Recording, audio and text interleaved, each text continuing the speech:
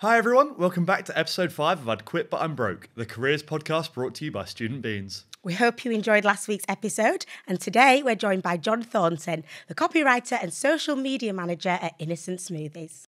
So, Matt, obviously social media is very big. You're very good on social media. Is it something that's more of a hobby, or do you think you'd go into a career in socials?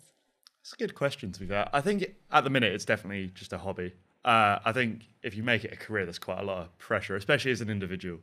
Maybe even more so, actually, representing a company, because you know what you post reflects everyone.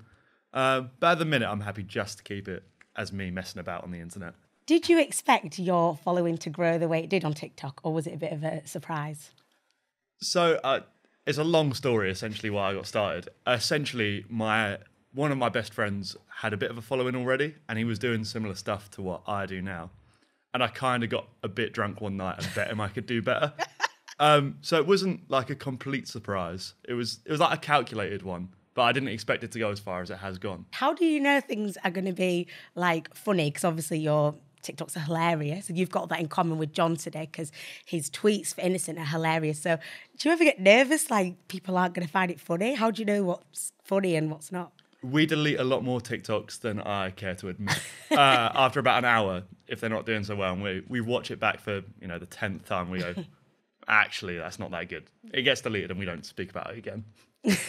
I like that. Yeah, like no, never mentioned. Yeah, it never happened. No one saw it. That's fine. I wonder if John deletes any of the Innocent tweets. We'll have to find out. So let's welcome our guest for the day, John Thornton.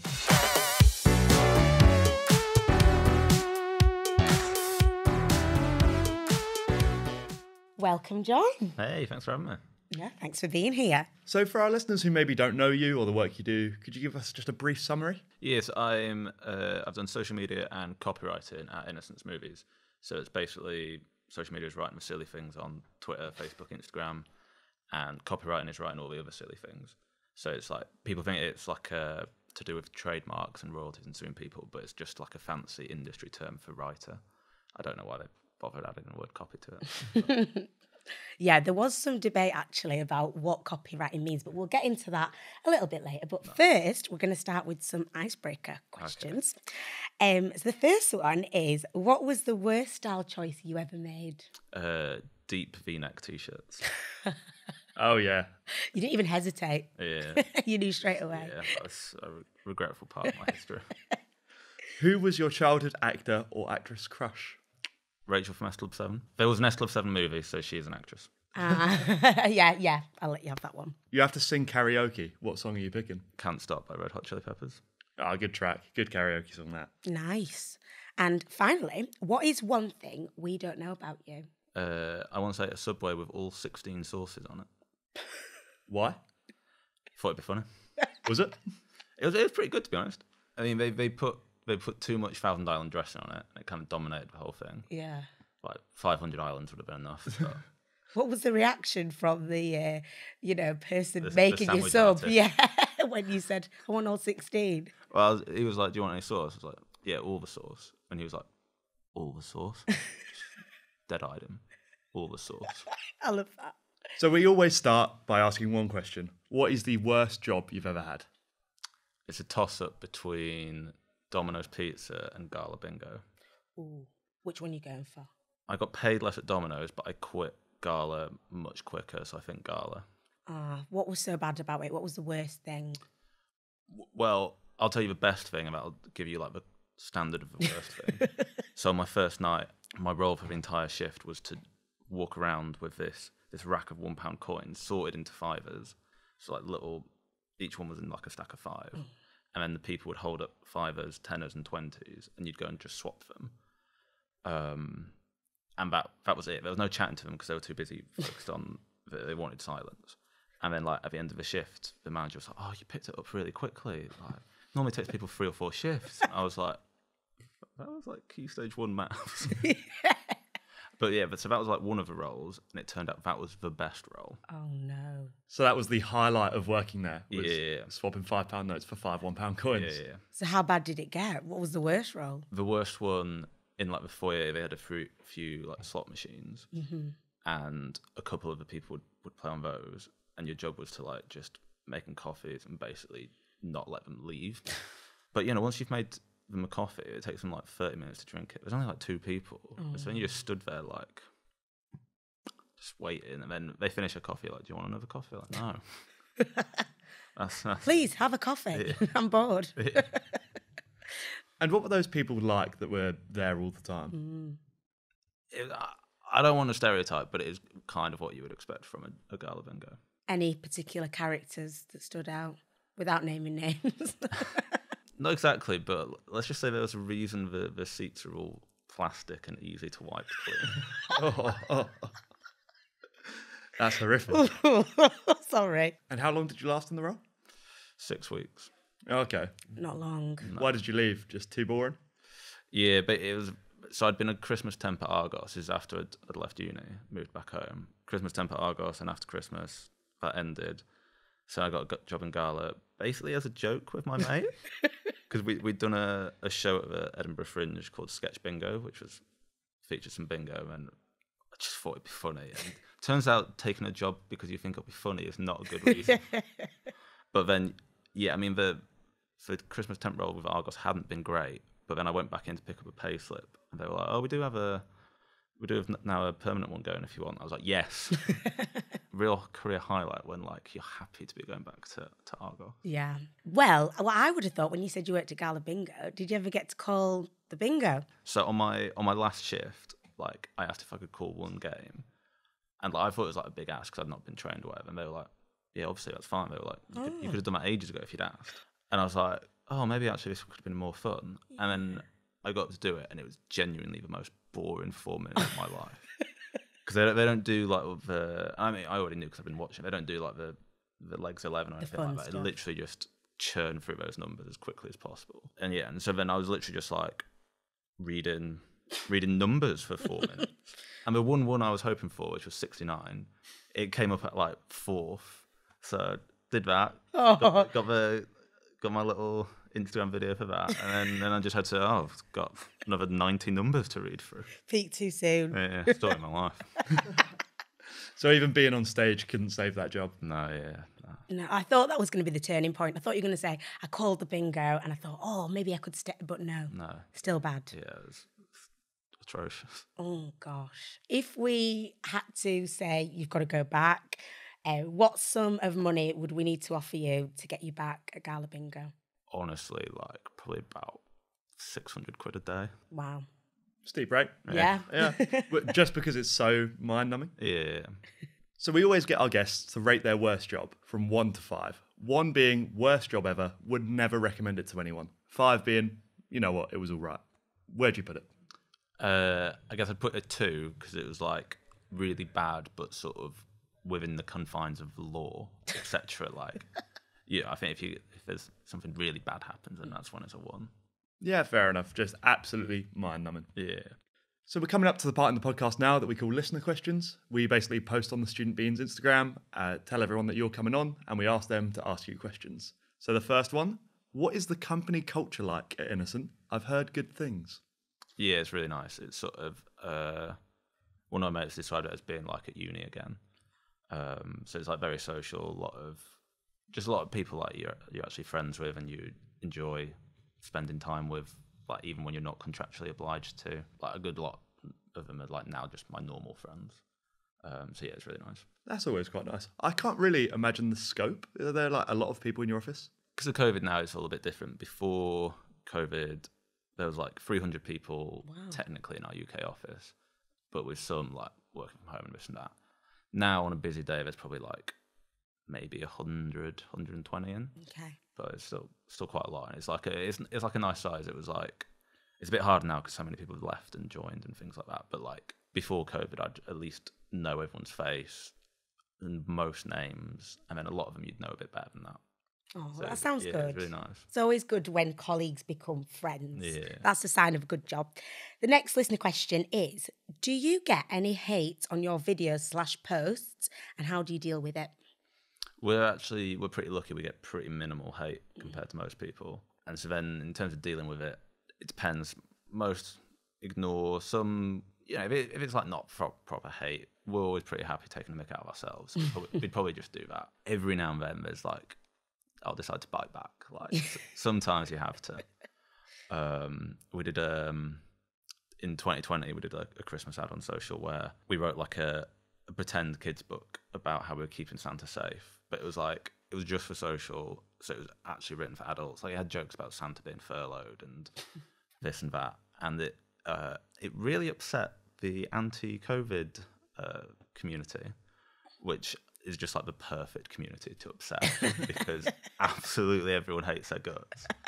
And so it was like, me and my boss just doubled down. We wrote like a fake apology where we were like, "Oh, we're so sorry for trying to keep Santa safe. Like, we'll kick the Easter Bunny out of our bubble and all of this." And we like finished it with like, "We will be boycotting ourselves," and it like just completely derailed them. And like, just retweeting all the abuse we were getting and like snapping back at them all. One person was like, "Oh, your marketing team should all get in the fire," and we were like, "Yeah, it's always nice to get a death threat."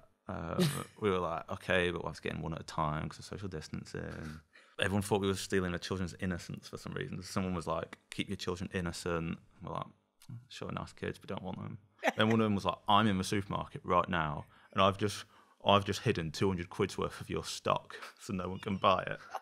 And it was like, we treated them, we were like imagine just seeing someone walking around like arms loaded with juice, hiding it behind the Pringles.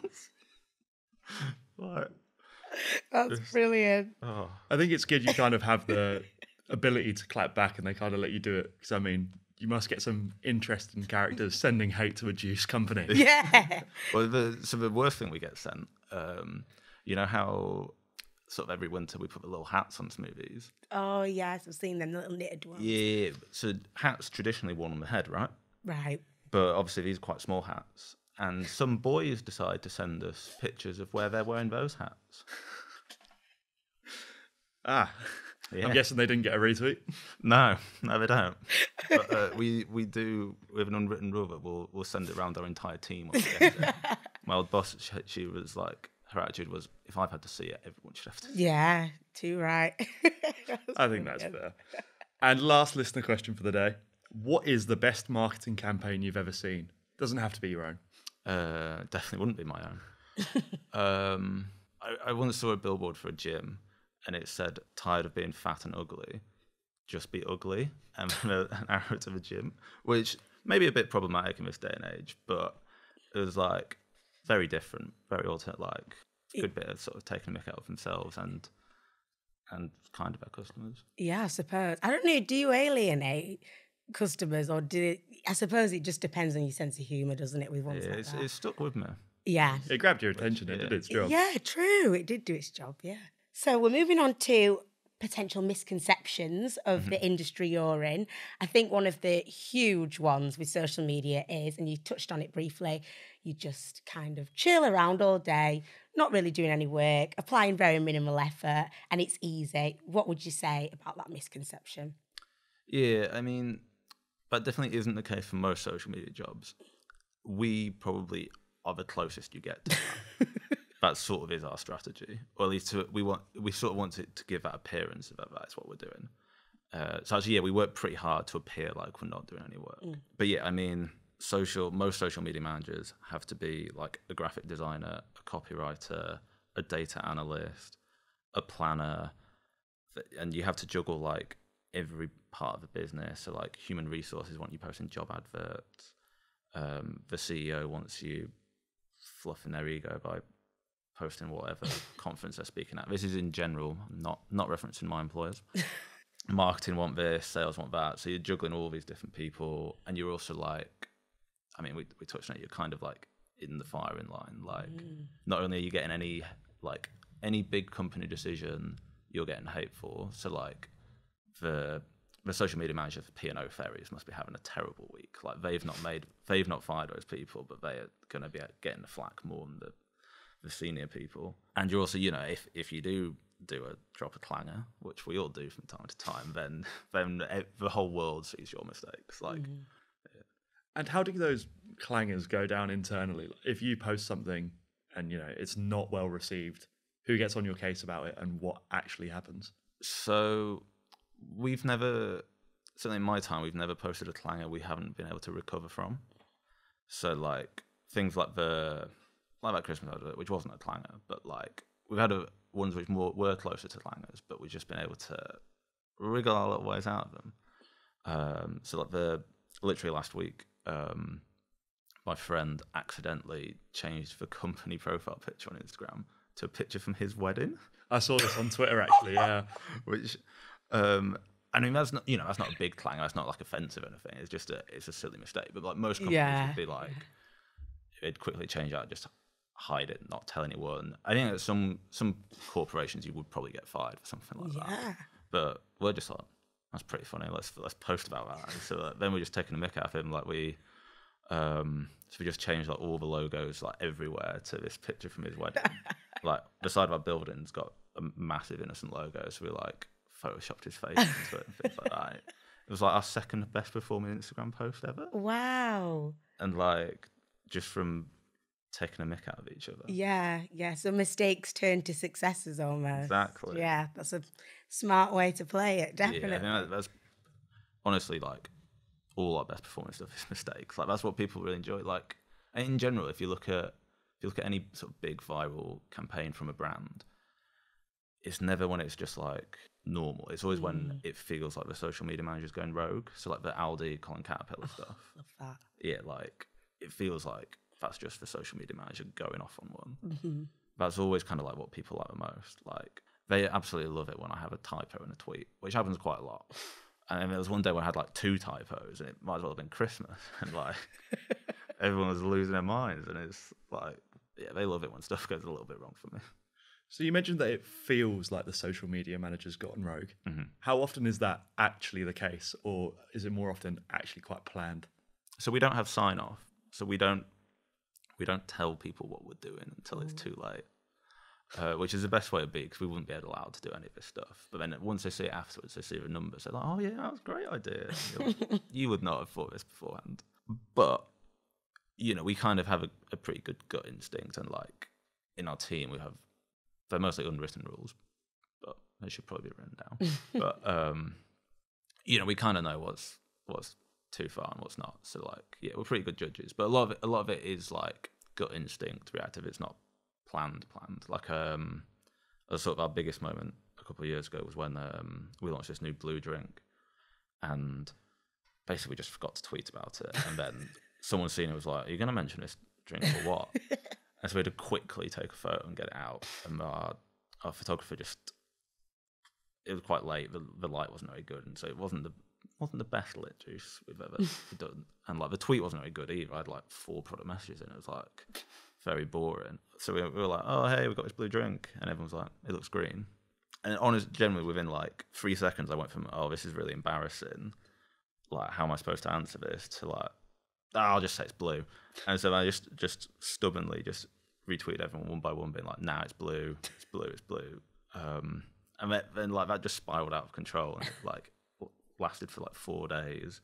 We got more retweets than a John Lewis Christmas advert. Wow. The least popular one. Oh.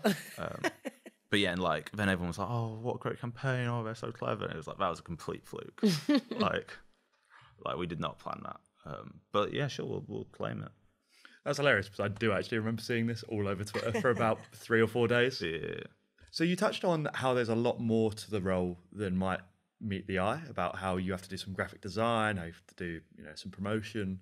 Can you talk a bit more about that and how it might make it harder to get a job in the industry? Yeah, so it sort of, I guess it varies now from sort of company to company. So some have kind of cottoned on to actually social media is a really big deal and like a really important place to be. So like Gymshark's social team has like 20 people in it or something. Wow. And so they'll actually be able to like specialize in different things. But yeah, especially at some smaller companies, yeah, you might be having to do graphic design and video editing and writing all this stuff and everything. And yeah, and so like, I mean, I have no graphic design skills. I can't edit videos. So like anything like that, I wouldn't be able to get into. But I think there's sort of, it goes both ways. So it means on the one hand, if you are a jack of all trades, then there's like good ways in, but equally, some people will be looking for more like of a specialism. So you can kind of get by with either, hopefully. So I want to move on now and talk about your own career journey. Mm-hmm. How did you go from Argos to Gala Bingo back to Argos to now running Innocent Smoothies internet campaigns? Yeah, it's a good question. I'm still not quite sure myself. So I studied script writing at uni for film and TV, which is a really fun degree. And then as soon as you leave, it's just basically absolutely useless. And I kind of decided during the course that I didn't. I would still quite like to write sort of TV shows, but it's like such a hard industry to break into, and it's a lot of like freelance, insecure, unstable work kind of thing. And that didn't feel like my vibe. So then it was kind of like trying to figure out how can I use those similar skills. So basically just wanting to write silly things. And so I've kind of figured it like marketing was probably about the right place, because you kind of, then it's a 9 to 5, it's like stable kind of thing like that. And yeah, so whilst I was working in Argos, I was applying for lots of jobs, like sort of here, where, everywhere. Sort of sent about, I think like between 75, 100 applications over the course of like a year. And I think sort of about halfway through, when I hadn't been getting many interviews, I changed my CV, so from quite a normal one to a much more John one, just very sort of basically I used the Star Wars crawl, like the text at the start. So I used that, but to write about me, and like put in some Star Wars jokes and some stupid puns. And so then I started getting like noticeably a lot more interviews, but also noticeably a lot more rejections. Like before, like companies would just kind of ghost you, whereas I got one rejection within 30 minutes of like, no, we don't want you, which is great, because it was kind of like if that CV, which was like kind of me sort of showing my best skills, if that's not working for them, then it's not going to go well anyway. They're lost. Yeah, so it's just like a good vetting for like both parties, really. And then I just moved to Bristol with a couple of mates, because they were working like similarly rubbish jobs to Argos, and we were like, oh, we might as well just work these rubbish jobs together, like somewhere nice.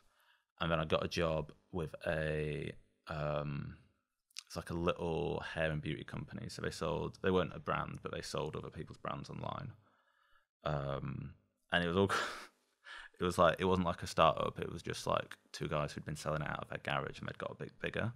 They'd be like selling it on their glossy website, and then they'd also be selling it off cheap on like Amazon and eBay, and like without the retailers really knowing and stuff. Because they were quite small, and then I had to like pick up, like just teach myself a lot of stuff. So like I learned things like Google Analytics and MailChimp and all this sort of like just kind of basic nuts and bolts of marketing, whilst also doing like all their copywriting and their social. And also at the time I was freelancing for a woman who wanted to write kids stories but didn't really know how to write kids stories. So she did all the kind of like the business side and the proposals and things, and I kind of ghostwrote the book. And so I got some more kind of like, I guess, funner writing experience from that.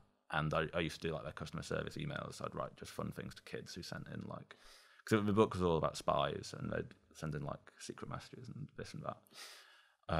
And that was probably actually more important on my application to Innocent than the actual job I did for 18 months. But yeah, so then this job came up with Innocent, who I'd kind of always wanted to, I'd always like loved their social, and it'd always been like, oh, I'd love to do social like Innocent somewhere, but I didn't think I would get to do social at Innocent.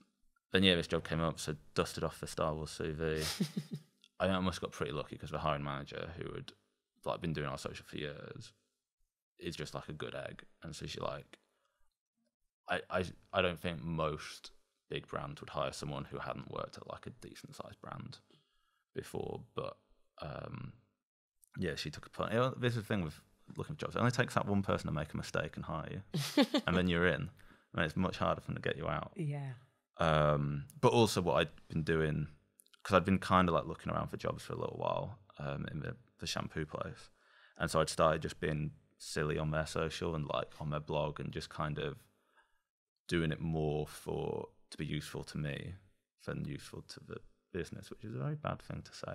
But it was still like good for that. Like, to be honest, if I'd been like that creative the whole time, it'd probably been better for them anyway. But yeah, you know, just making sure that if anyone looked on the channels, they'd be like, oh, this is quite good, sort of thing. Like, it's always about what you get out of it as well as what they do, kind of thing. And then, yeah, basically Innocent made a massive mistake, hired me, and haven't been able to get rid. Brilliant story. Contract law, eh? So how long have you been at Innocent now? Been here 4.5 years. Wow. And what's it like working for Innocent? What's the day-to-day life like for you? So I mean, now I do more of the copywriting. So I'll get I'll just get sent briefs, and they'll be like, okay, so you need to write, you need to come up with some headlines for this campaign, and you also need to make this boring internal travel policy sound all right, so that someone will actually read it. So quite a lot of what I do is like in the copywriting side of things, it's almost like translating from corporate to human. So that's like then the social side. Which is more, I used to do a lot more of that, but it would be like, see what we're going on about, like messing around on the internet. So I would basically, whereas most people have these huge content plans, they know what they're posting pretty much every day for a month. I would stand on the overground train, and I would write our day's tweet on that train to work. And so I would see what's going on in the world and be like, if it's raining, I'll probably tweet about it's raining. If it's National Potato Day, I'll rank all the forms of potato. Obviously roast potato at the top, boiled at the bottom, goes without saying. But you know, then everyone's got an opinion on potatoes. And yeah, you know, just try not to break things. And then I can't really remember, so I'd kind of do that tweet at the start of the day, chat to a few people during the day, and I can't really remember how I filled my time.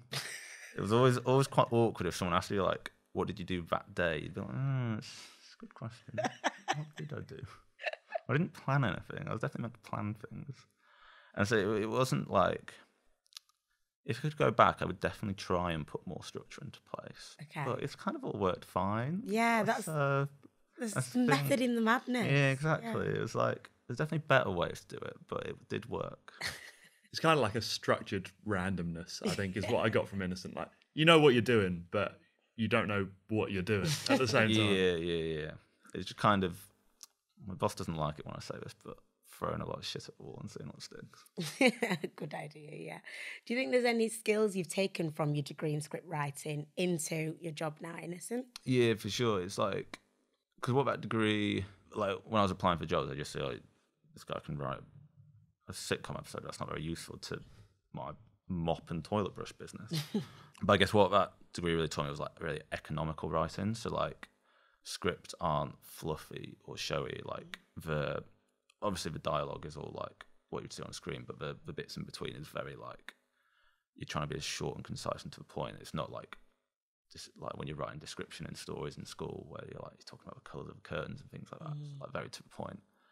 And it's like, yeah, it really teaches you to write short and clear and succinctly. And also, you know, just like entertainingly. So like we wrote for this Blue drink, we made an advert with Duncan from Blue, which I got to write, which was an absolute treat. And then like, yeah, filming that with him. And it did so well, we wrote like 2 more for him. Oh, wow. And so yeah, that was great fun. And it was sort of, you know, it's probably, I guess, technically like the biggest thing I've written. And I've written a couple of TV adverts and stuff, but because I'm so used to writing scripts, it's just kind of like an afternoon's work. Yeah. Whereas these things can take ages.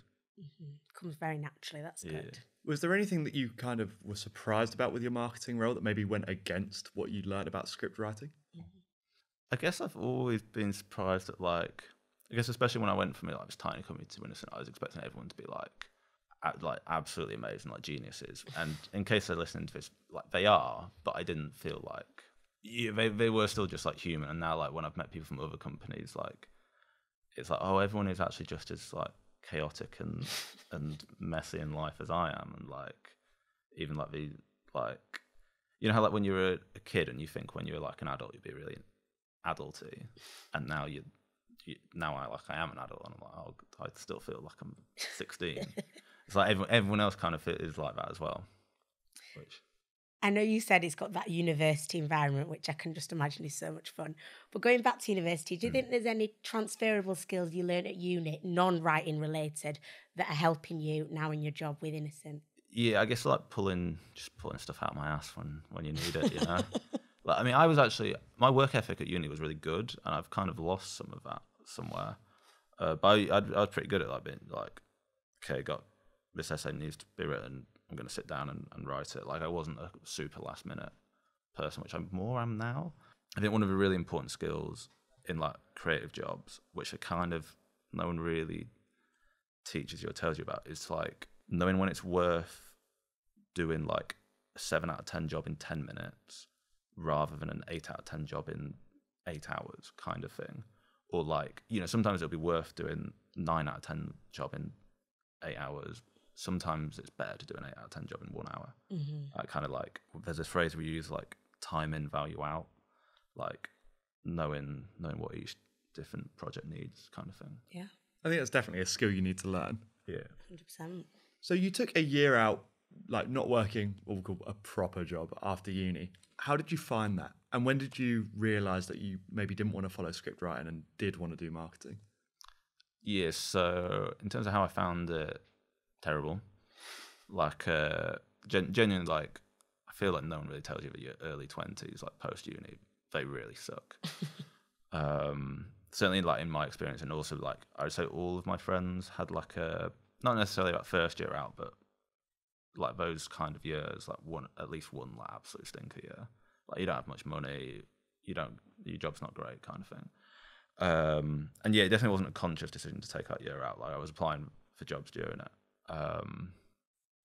But also I kind of, when I meet like people who've gone in straight into like graduate roles at like big companies and have like never cleaned the Domino's toilets and things like that, I'm like, you don't really know what hard work is. Yeah, you haven't lived. Yeah, like everyone, like when I started at Innocent, everyone was like, oh, Innocent's the hardest place I've ever worked. Like, Innocent is the easiest place I've ever worked. Like, you clean a toilet for £3.53 and tell me this is hard. So obviously you kind of did make that transition from thinking you were going to go out, be a script writer, to kind of moving into social media marketing. What advice kind of would you give to people that are going in for interviews in social media or marketing positions post-grad? And especially if their degree doesn't neatly tie in, what advice would you give to them to stand out? Yeah, I think like the degree thing, I think is probably fine. Like, I don't really know. Are there social media degrees now? Maybe. Who knows? Probably, I mean, there's script writing degrees, so probably. It's still very much an industry where, like, especially more senior people don't fully understand it, and a lot of time people just don't know. They don't know what they want until they see it, and so like showing people what you can do, and also like, you know, social media is very accessible, so like we all have it. Like, you can be doing things on it, even though I basically don't use my own social media, and like I'm not one of those, like, I didn't even link to my own social on my accounts, like, because I've got like 100 followers. That's not a good advert for me. But you know, you can, so I'm like, I'd use my CV to show that I can write funny words, and you know, if you're great at making TikToks, find a way to use your CV to show that, and kind of show people what you can do for them rather than tell people what you've done. Mm-hmm. Especially like at the start when you won't really have done anything. Yeah, actions, not words. Yeah, exactly. Something. I like that. So what do you think you enjoy the most about the role at Innocent? Getting to make people laugh, which is kind of like all I ever wanted to do. Which is partly like we're talking about transition, like it's kind of the same end product as like script writing. It's not as, you know, valued as writing a great movie that everyone loves. You know, just working for some corporation, shifting juice. But yeah, like we're really lucky. We've always had like an audience who really love Innocent and like love the words we write. And so like, especially like during the pandemic when we were still doing our silly little jokes and people being like, oh, I really needed this today and stuff, like that's really nice. Very rewarding, isn't it? Making people laugh, yeah. So John, what are your future plans moving forward? So I'm actually moving role in a couple of months off to a startup company to sell cereal. So that's going to be fun. And then, yeah, I mean, we talked about script writing. I'd still like to kind of get back into that one day.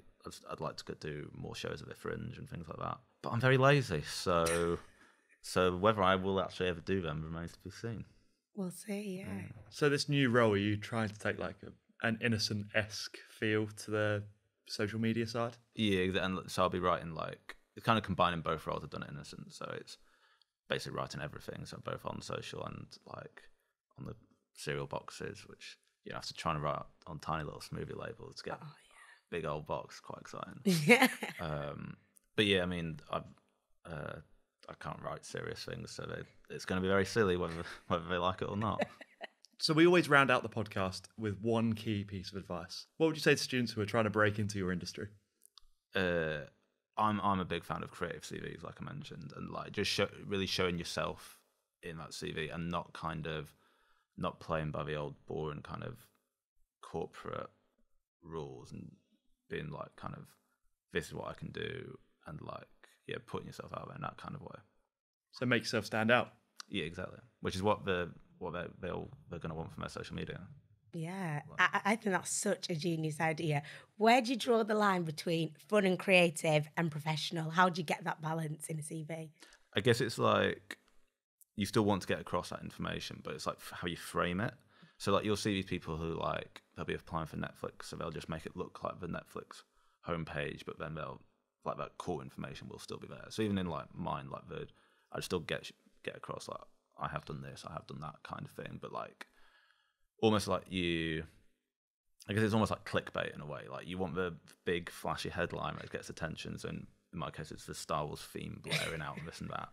And then you kind of, as you start to get to the actual like meat of it, then you kind of a bit more focused, but still keep it in like that, in that tone or whatever. I think also, it's like I mentioned the Netflix thing. Like those are always good when you see them, but like that's so much work for one application. I think what's great is to get to quite like a modular CV, so where you can just like pop bits in and out. So like especially when I was starting out, I might be applying for copywriting roles and social roles and PR roles, but like 90% of that CV would be the same. I'd just slide in and out little different bits depending on the one, because it like job hunting is so time consuming, and you don't want to be like, it's good to tailor an application to a role and things like that, but you also want to be getting a half decent number out. It's like finding that balance between, again, like I was saying, like time in, value out. Yeah. Good advice. Work smarter, not harder. There we go. And I think that's it for today. Thank you so much for coming on today, John. It's been a pleasure. Oh, thanks for having me. Yeah, good to get out of the house. It's been great to have you. Oh, cheers. If you've enjoyed this week's episode, please leave us a like and subscribe wherever you get your podcasts from. Next week is sadly the last episode of this series, but we'll be joined by Chelsea Tucker, who's a data scientist who brings her work to life through digital art. So make sure you tune in. See you soon.